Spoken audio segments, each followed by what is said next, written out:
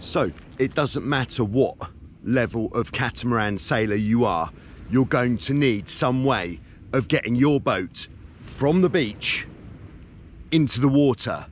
That's right, we're taking a look at the launching trolley. Hello, yes, it's Joe here for Joyrider TV. Today we are going to take a look at using the launching trolley. The launching trolley might also be known as the beach wheels, the beach dolly.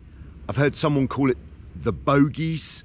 There's basically two different types of launching trolley that are commonly used.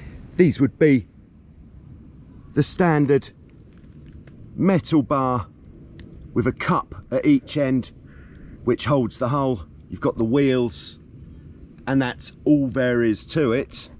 Or the frame style of launching trolley, which is a bit more involved. There's a bit more to it, but it means you don't have those fiberglass trolley cups.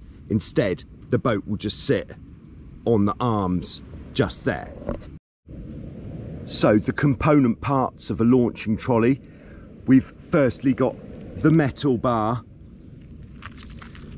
that runs along the middle. If you're building your own, that bar is going to need to be at least 40 centimeters wider than your boat. We then have, of course, the wheels. They don't necessarily have to be the big wheels like this. These big wheels are good if you're moving your boat over rough surfaces or perhaps soft sand or a stony beach, something where smaller wheels would just sink in and be very difficult.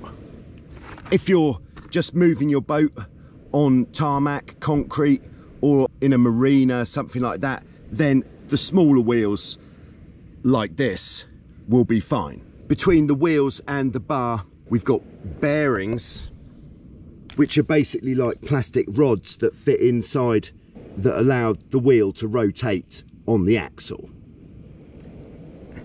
And then we've got trolley cups on the outside. These can be custom shaped to the shape of the hull, or more of a generic shape like here, which will fit a variety of different types of boats.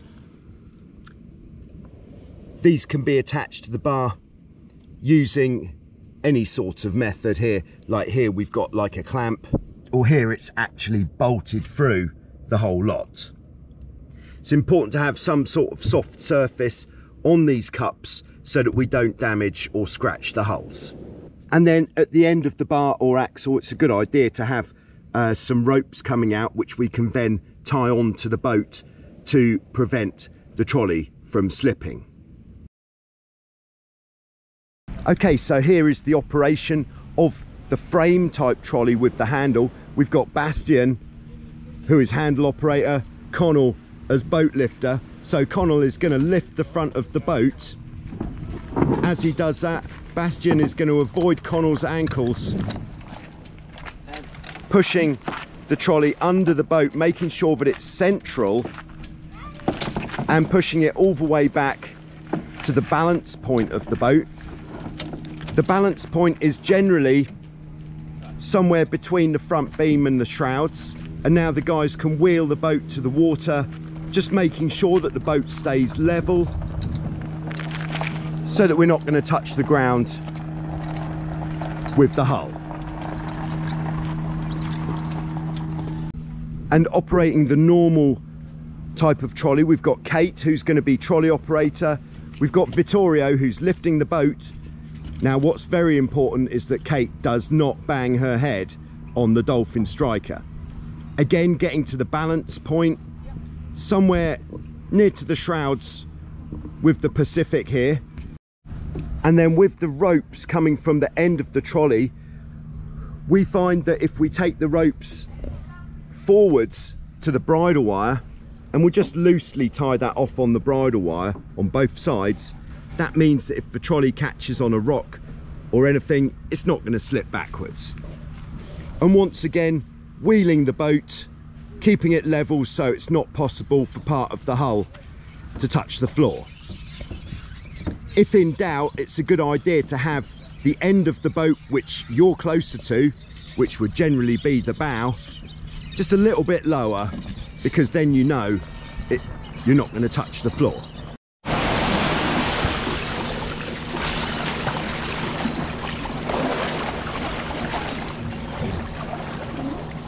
Okay, so now the boat's in the water, we want to take the trolley out. So first we're going to need to untie the ropes, and then keeping the trolley square and even, so an even pull on both sides, one hand on the front of the boat, one hand on the rope, pulling it out from the front, maybe just lifting the front of the boat a little bit if necessary. And then here in Greece we don't have any tide, but of course if you were in a tidal area you'd want to be placing the trolley on the beach further up than the high tide mark. So if you need to take the trolley out from the boat and there are two of you and you're taking the trolley out on land, it's always better for one person to grab the trolley, like Lucy's demonstrating here, by the bar, and then the other person just to lift the boat slightly.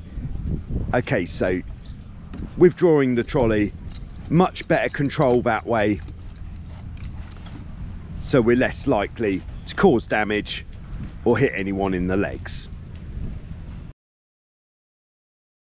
Okay, and then of course we might be having to put the trolley under the boat without any help. So what I would do here, if we're using the frame type trolley, I would lift it up, get it to a good angle, put it under the front of the boat, and then we need to lift the boat and push it under. And then once we get to this stage, what we can do is actually push up from the bridle wires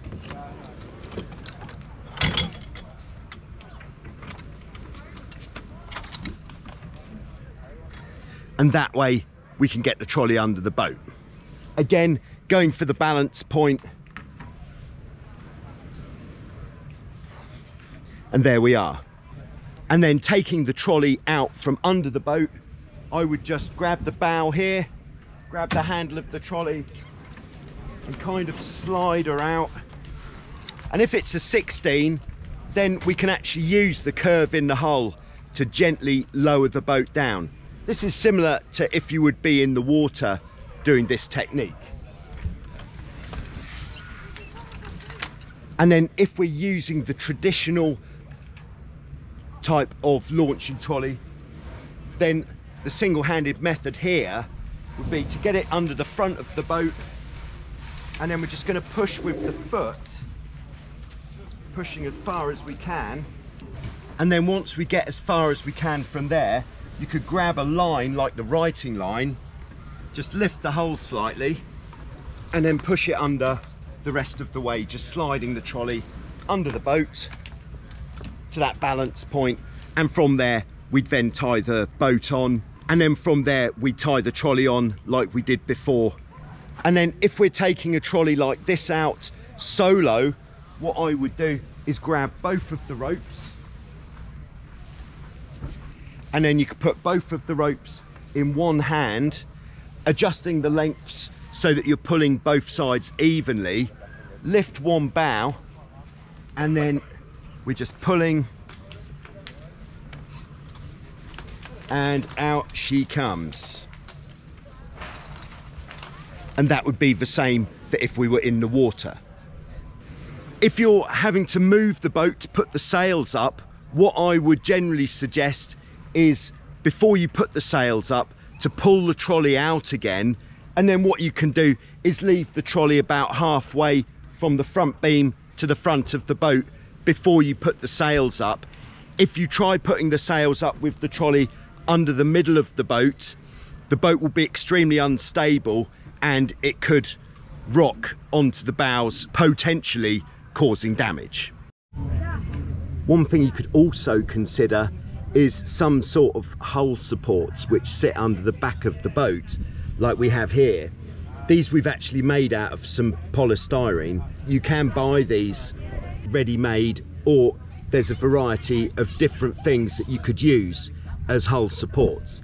This means that if you're wheeling your boat to rig it up on a surface which wouldn't be kind to the hulls, then you can put the back of the boat down on the floor and it's not going to get scratched.